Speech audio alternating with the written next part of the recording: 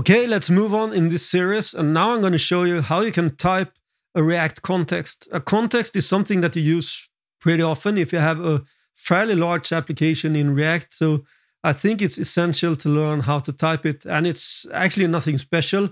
And I will create a context from scratch now. So you will also learn how to create a context in React. So that's kind of a bonus for this video. All right, so let's start by creating a new file in the src folder that I call context.tsx. I'm going to import React and also the use state. Or we don't have to import it here if we don't want to. But as I said before, I want to show you different ways of doing stuff. So that's why I'm doing it here now. Then we're going to create a context, const context, like this. And from react.createContext, I call that one. And we can create an empty object for now. I'm going to type this in a second. Then I want to create a provider for a context. Const character ID provider. And this one is going to be a react.fc, a React functional component. We have the children, because everything that should be able to access this context is going to be wrapped with this character ID provider later. All right. And inside of this provider, I create a state, const character ID, set character ID. So this is essentially the same state as we already have here in the app component where I set the character ID. So I'm going to move this one inside of the context instead. So this is the one that we're going to refactor for this exercise. Then we have the use state. And we're going to set it to 1 because we start at the number 1. Then we're going to return something. So we're going to return from the context. We have the provider like this. The value is going to be an object. So I have double curly brackets. First, because we're entering JavaScript land inside of JSX. And the second one, the second pair is for the object itself. And I'm going to send in the character ID and set character ID to that object. So we provide that to the context. And inside of the context, we're going to have our children. Something like this. And then we're going to export default character ID provider. So that's the default export. And then I'm also going to export kind of a utility function, export const use character ID, and it's an arrow function, and we use the hook React use context. So instead of doing this in every component that you want to use the context, we can do it here for us.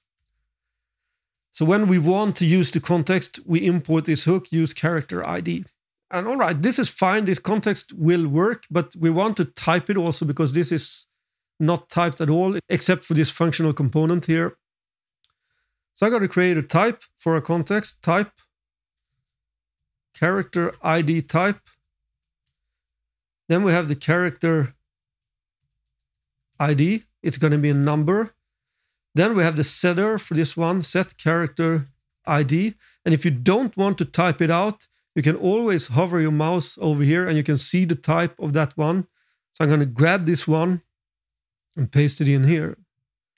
So that's the type for our context. And as I told you before in this series, that all hooks and context and that a lot of stuff in React are generics.